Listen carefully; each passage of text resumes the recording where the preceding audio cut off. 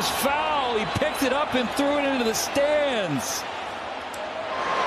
Second, hard takeout. The runner is out at second, and the runner is out at first. It's Lindsay with two plays you asked about: runner placement after the ball boy fielded a fair ball in Miami, and the Reds called for a slide rule violation double play in Cincinnati. Let's get to it. And Freddie dumps one fair just inside the line. That's going to be a dead ball. I think the umpires, they're huddled right now, but I think... The question, of course, what to do with the runners. Mookie Betts is the lead runner approaching third when we have interference.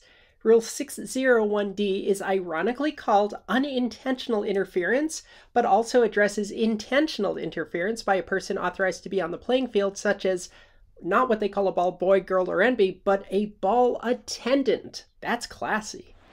Now they're going to award him home plate. This play is eligible for replay, though it's not challenged here.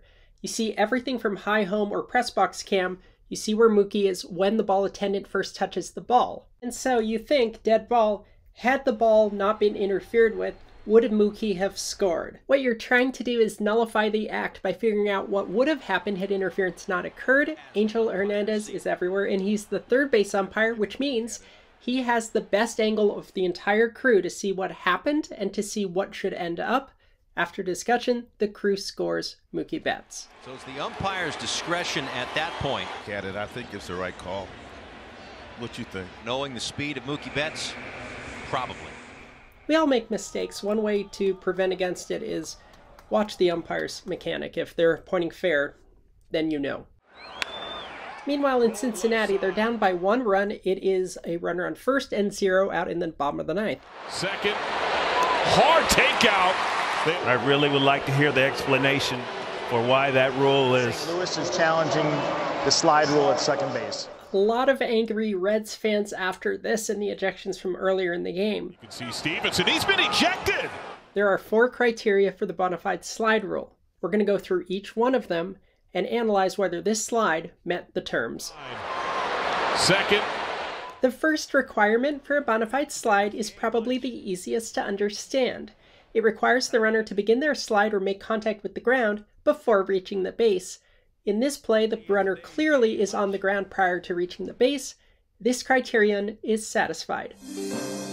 Next up, number 2, is able and attempts to reach the base with their hand or foot.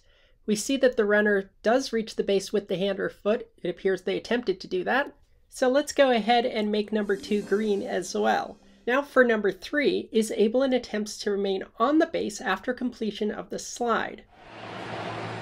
Criterion number 3 is a little bit more difficult for Cincinnati because the runner clearly does not maintain contact with the base after completion of the slide. You might say, oh, it's because he contacted the fielder, it messed him up. When baseball crafted this rule, they attempted to take out umpire discretion for precisely this reason. And so the sole criterion here is, did the runner remain on that base after completion of the slide? This photo shows he clearly didn't. It doesn't matter that he contacted the fielder. A runner is in charge of their body, and if he didn't have his momentum under control, then that's on him. Therefore, this is a violation of provision 3 of the bona fide slide rule, which means this is not a bona fide slide. After review, the call of no violation at second base is overturned. The runner is out at second, and the runner is out at first. Thanks for the questions. The Close Call Sports Discord is the best way to ask them, link in the description. Sometimes these rules are complicated and unforgiving, but we're here to analyze them. Please like and subscribe, visit us at closecallsports.com, and we'll see you on the site.